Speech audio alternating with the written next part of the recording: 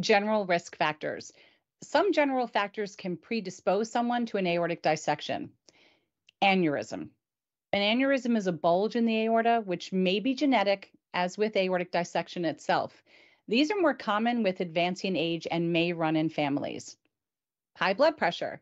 High blood pressure directly exerts excessive force on the aorta, forcing it to stretch. Bicuspid aortic valve, BAV. The aortic valve is found between the heart and the aorta. It opens to let the blood out and then closes to stop blood leaking back into the heart. BAV is when the aortic valve, which normally has 3 leaflets, tricuspid, has only 2 leaflets, bicuspid. This can cause the valve to leak or become narrow. A murmur may be heard with a stethoscope as the blood moves forward and backward through this valve and may have been heard and known since childhood. BAV is associated with an aortic aneurysm, which occurs in the ascending aorta from the aortic valve up to the branches that go to the brain. It's also associated with a narrowing of the aorta in the first part of the descending aorta, called a coarctation of the aorta. This condition is often discovered during childhood.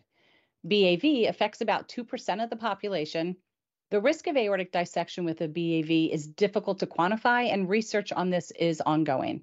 However, AD patients with BAV tend to be younger than those with a tricuspid valve, are less likely to have high blood pressure, and may have other aortic disease prior to dissection, either undiagnosed or diagnosed.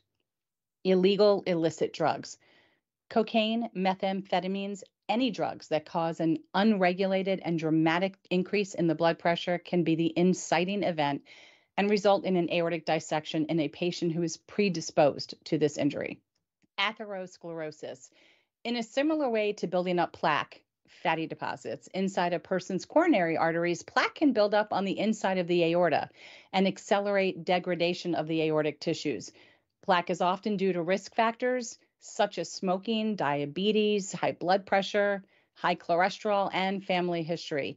A particular risk is that of a penetrating atherosclerotic ulcer, or PAU.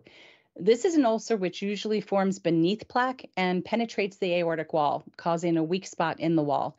This can, but may not, initiate an aortic dissection.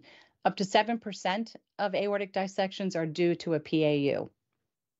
Weightlifting and other sports.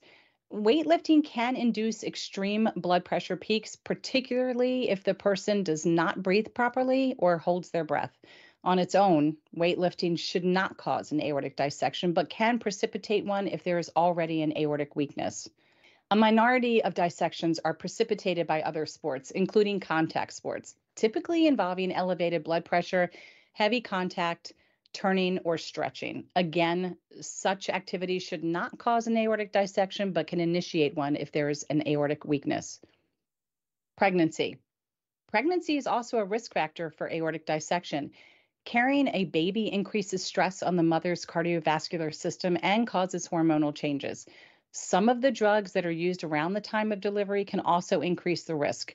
High blood pressure in pregnancy or preeclampsia will increase this risk.